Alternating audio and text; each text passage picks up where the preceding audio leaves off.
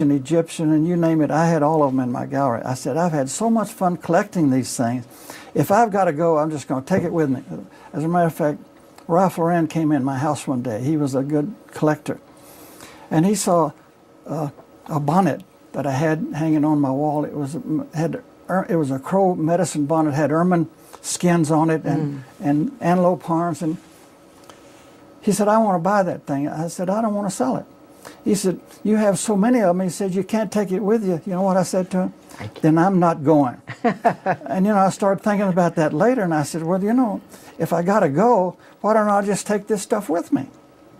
And I got the idea that I'm going to buy, I gave $25,000 for a beautiful Flemish chest that they think dates to like 1150 AD. And a conversation with Ralph Lauren. Tell me how those two things led to this, the important part of this book. Well, it seems like all the lines crossed at the same time. In 1988, I was diagnosed with what everybody thought was terminal cancer. I lost a kidney.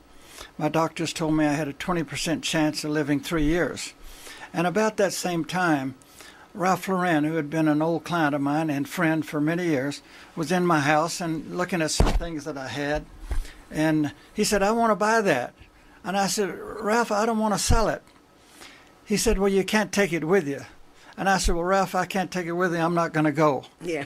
And we laughed about that. But I started thinking about that afterwards, and I got sick. And, you know, if you got to go, I decided I was going to take some of it with me.